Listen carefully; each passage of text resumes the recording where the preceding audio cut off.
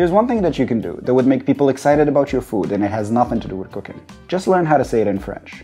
Whatever you're gonna make, learn how to say it in French. So apple pie is tarte à pomme, and chocolate croissant is petit pain au chocolat, and oven grilled fish is Poisson Au four.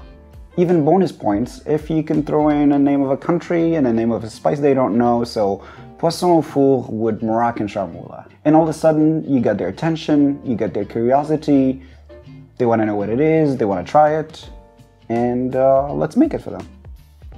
We will start by making the wonderful herb and spice mix that gives Moroccan fish dishes their amazing taste, called Chermoula, and we will make enough for 2 whole fish. So first, the zest of 2 lemons, and then their juice, then 4 tablespoons of tomato paste, 10 crushed cloves of garlic, 8 tablespoons of mixed parsley and cilantro, then roughly 6 tablespoons of olive oil. Mix well, and let's move to the spices. First, 2 teaspoons of sea salt, 2 teaspoons of black pepper, then 2 tablespoons of paprika, cumin, and coriander.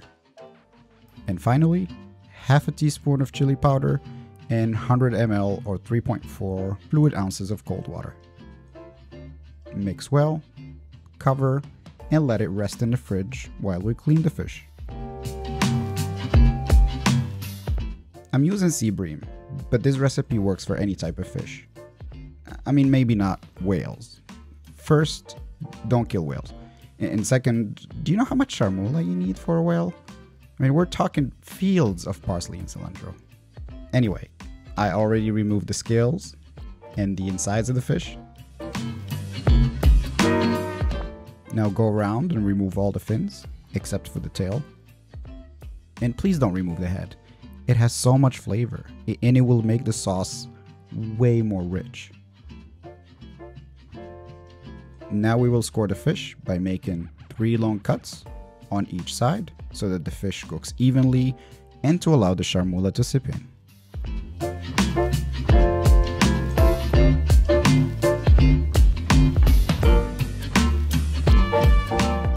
So generously fill up the belly of the fish with chermoula. And do the same for the slits.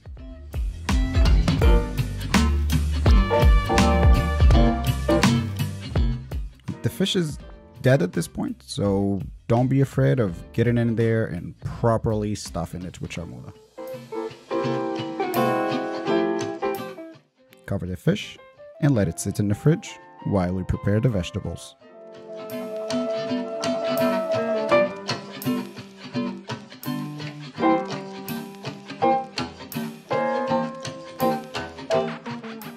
First, coat the bottom of the pan with olive oil to prevent it from burning. But just in case that doesn't work, the first layer should always be onions. Also add in a few spoons of chermoula.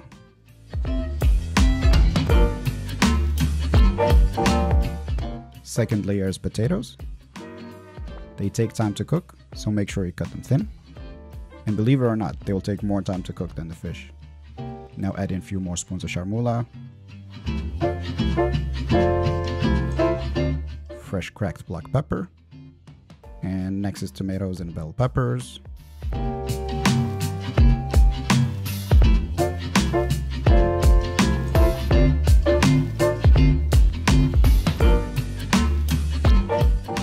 And then the fish.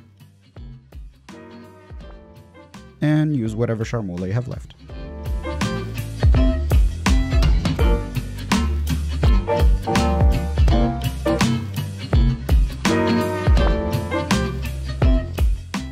Cover with aluminum foil. And cook for 1 hour in a preheated oven at 180 Celsius or 350 Fahrenheit.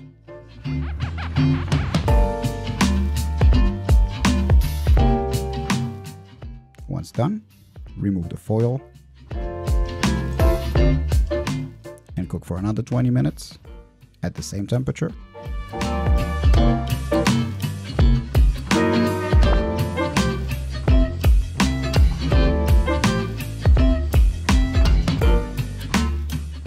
but make sure to baste it at least once so that the fish doesn't get dry. Serve as is with some Moroccan bread and a side of harissa, but if you decide to plate it for each guest, serve it with a fresh squeezed lemon, a chiffonade of parsley, fresh cracked pepper,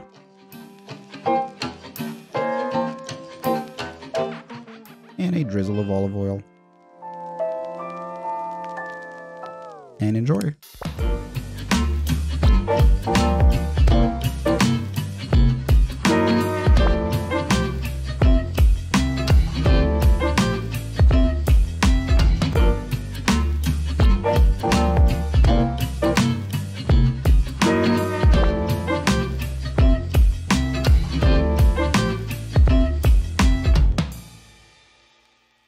And that was it for me. I hope you liked the video. If you have any questions, leave them in the comment section. And all the ingredients will be right below.